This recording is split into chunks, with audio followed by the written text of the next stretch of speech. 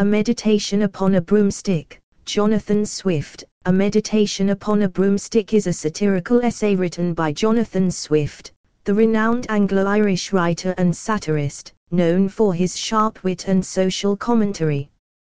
The essay was first published in 1701 and is considered one of Swift's lesser-known works compared to his more famous works like Gulliver's Travels and A Modest Proposal.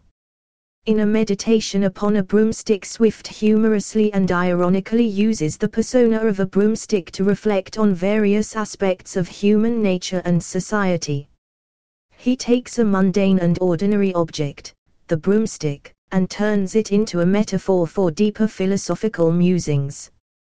The essay is written in the form of a meditation, where the broomstick, personified as a thoughtful observer, contemplates its own existence and the world around it.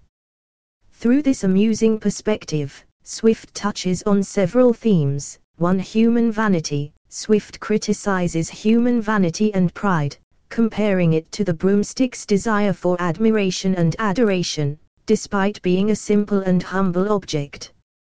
2. Desire for significance.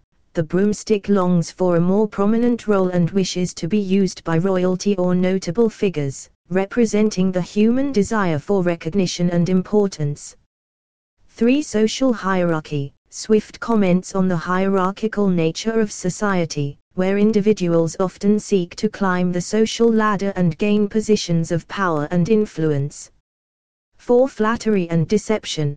The essay highlights how flattery and deception are prevalent in society, with the broomstick recognizing the insincerity of those who admire it.